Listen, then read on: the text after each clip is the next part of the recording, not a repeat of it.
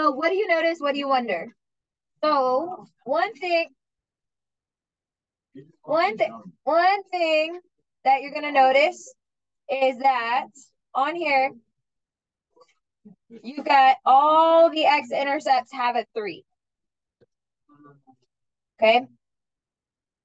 But I want you to notice how the multiplicity is different for each of these. So if we have a multiplicity of 2, we're going to have a bounce. So it's going to come down and then bounce back up. This has an x-intercept at -1 and 3. Okay. Notice how the multiplicity is 1. So it's going to cross, and then it's going to bounce at 3. On this one, we have a multiplicity of 3 at x equals 3. And this is called a wiggle. We haven't seen this very often recently, but that's actually what it's going to be called. We're also going to have an x-intercept at 3 and 6 on this last one. Notice how the multiplicity is 1. So it's going to cross, bounce at 3. Okay. So we are on the back page. This is not in your packet. You're writing it on the blank paper on the back. Okay. Okay. So now we're going to take a look.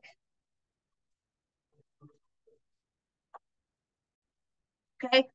So on here, this is written out in factored form. When you want to find the zeros of this, you are going to switch the sign of each of these numbers.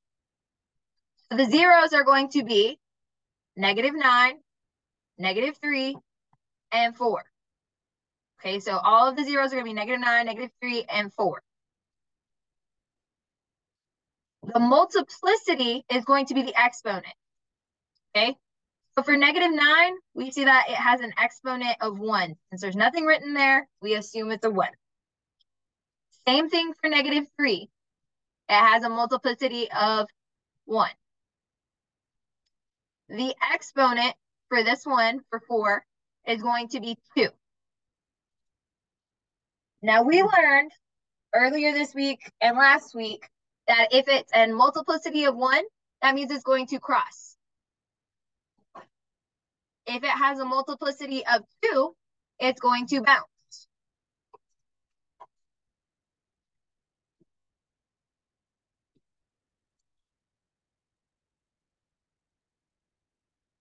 Well, I'm going to go ahead and I'm going to graph all of these zeros. I'm going to put a point at -9. I'm going to put a point at -3. And I'm going to put a point at 4, all across the x-axis. 3 is going to be the exponent if they actually multiply this out. Now, I'm not going to sit here and multiply it out, but what I am going to show you is, since it's in factored form, in order to find the degree, we're going to add up the exponents or add up the multiplicity. So what's 1 + 1 + 2? 4. So we're going to have a degree of 4. What's up, babe?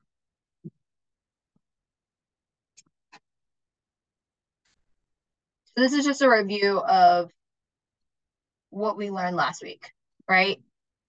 So up here at the top, it says cross, which is an odd multiplicity. That's going to look like, that's going to look like something like this point right here. That's a cross. For even, it's going to bounce. It's going to look like this.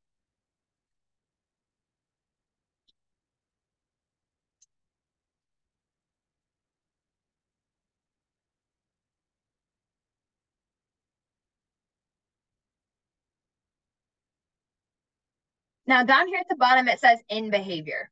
Okay, so we're trying to sketch this without using Desmos, without using graphing calculator. So in behavior, remember that little chart that I gave y'all last week where I said odd and even?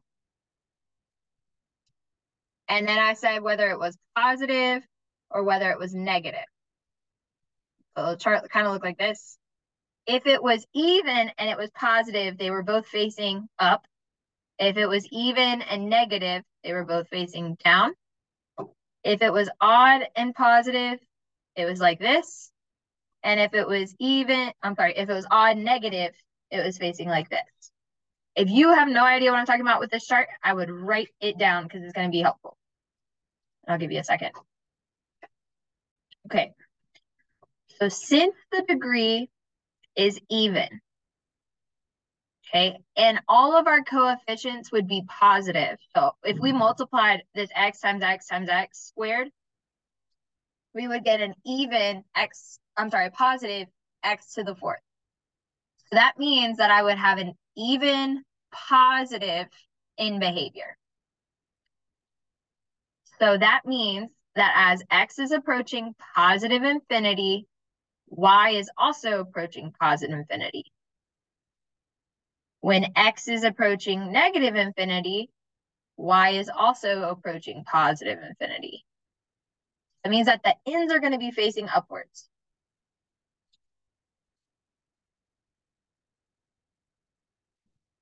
Yep. What is the degree? Degree determines whether it's going to have the same way facing either. So if it's even, it's both going to be facing up or both going to be facing down. If it's odd, it's going to be, yeah. And kind of just like the shape of the graph. Huh? You add the exponents. And that also determines the potential number of real and complex solutions. Frankie, what's up? Say again? Okay, so you're taking the exponent and adding those up. So 1 plus 1 plus 2 gives us what, 4. 7.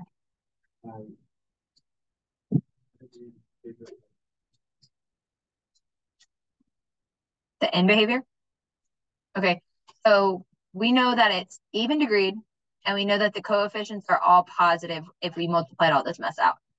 Okay, so that means that we're going to use this picture right here. So that means that both sides are going to be positive. So as we move to the right, as we move to the left, we're having positive infinity. As we move to the right, positive infinity. So all of this comes down to wanting to actually draw the graph. Okay, so we know that on the left-hand side, it's positive at the end. We're going to start up here, and we're going to connect this dot. Remember how we said it crosses at -9? So we're going to go down, and then at -3, it also says that we're going to cross. So it's going to cross again, and then at x equals 4, we're going to bounce. So notice how we have a degree of 4, and it looks like that W. So it's positively facing on both ends.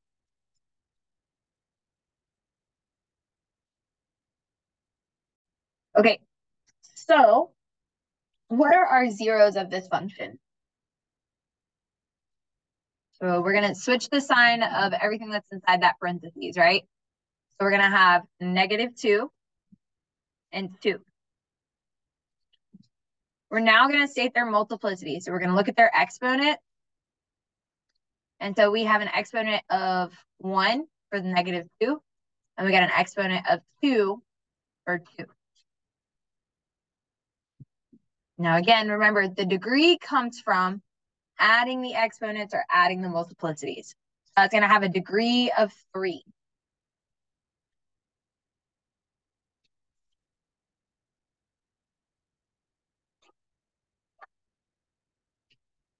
So we have an odd polynomial, and we got a negative chilling out front. So that means that we're going to deal with a negative odd function. So it's going to look like this. So we're going to write out the end behavior. So as we go to the left, what's happening to our y values? It's going up. As we go to the right, what happens to our y values? It goes down.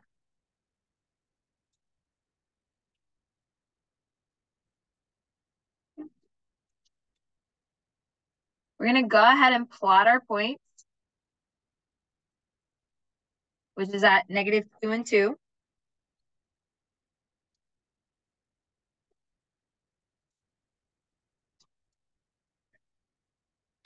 And then we're going to sketch the graph. We're going to start on the left-hand side up here. And we see at x equals -2 we're going to cross. And then at x equals 2, we're going to bounce. So we're going to come back up, touch the x-axis, and then go back down. Notice how the shape of this follows the same pattern that we found in our chart.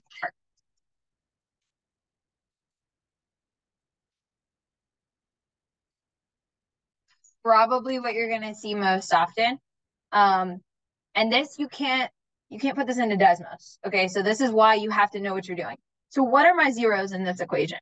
Like, where is it crossing the x-axis? Negative a and b, right? Okay, now the multiplicity. Remember, if we're crossing the x-axis, then that's going to give us a 1 for multiplicity.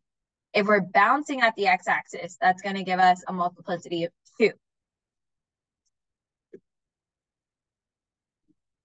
So when we write this out in factored form, this is going to be x, and you're going to change the sign of a. So that's going to be plus a times x minus b. And remember, the multiplicities are going to go for the exponents on the outside.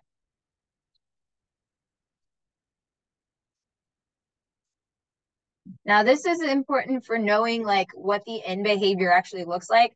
So we know that this is going to be an odd function, right? So the question is it positive or is it negative?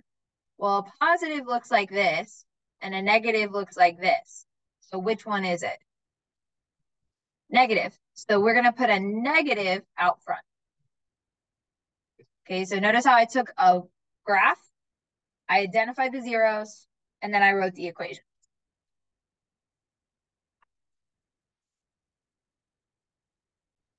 Right, so the zeros are going to be -3, 2, and 5.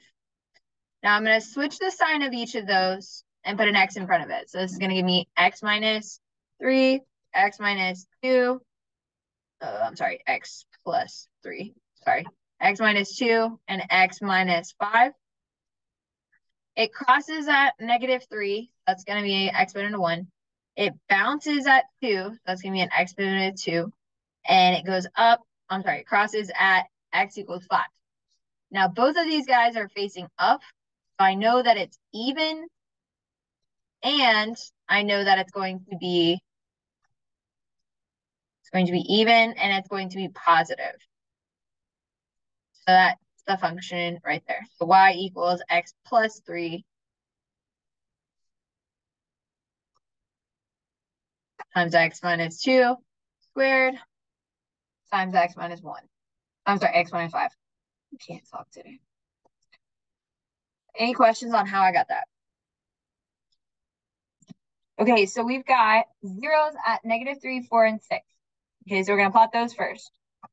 -3, 4, and 6. Now, this tells me for my end behavior that it's going to get larger and larger in either the positive or the negative direction for x, and the y is getting larger in the negative direction. That means that it's going to be pointing down for both. Now, remember, it's a degree of 4, okay? And they didn't tell us which one bounces and which one crosses, right? Okay, so let's think about this really quick. I got to finish with this guy going down and this guy going down. So I'm going to create an equation that does that. Okay. And it's got to have an exponent of 4. So we can't just like have it like cross and then go back up. Okay. That's not how it works. It's got to be a bounce in the middle. Okay. This line is rough. Okay. But y'all get the point. Any questions on that? Okay. There is a question on your CFA and your test that says, hey, what's the sketch of this graph? Okay. All right. So one thing I do want to talk about is everybody always asks me what they can do for their grade at this point in time. And so remember, we just took a quiz. On the 9th, you're going to have a performance final. Okay. On the 14th, you're going to have a CFA. And on the 16th, you're going to have a unit 3 test. Okay, the performance final is 5% of your grade. The CFA is 1% of your grade. And the Unit 3 test is about 10% of your grade. So this is about 16% of your overall grade right there. 3 assignments. So if you want to impact your grade drastically, I would do well on those 3 assignments. Okay, so now I'm going to give you the performance final review today. You are going to work it out on Tuesday. I would go ahead and start taking a look at it prior to Tuesday. So just in case you can ask me questions. On Tuesday, I'm going to post a video to go over that stuff. And then Wednesday, you're going to take the performance final. Okay. The CFA is very much like the stuff that we've gone over for the past 2 weeks, including long division, which we'll talk about that again next week. Okay. Unit 3 test is over everything that we've covered in the past 2 weeks. And a little bit of what we're going to cover on Monday and Friday next week. Okay, so if you are wanting to help your grade, that is where I would start. Do well on those 3 assignments. If you have NTIs, the deadline for NTIs is December 4th. After December 4th, I will not take them. Okay, no, I will not replace them if you didn't turn them in. Nope, don't care. Okay, I'm telling you this now so that you can go ahead and prepare. Okay. So if you want to help your grade, that is where you're going to start.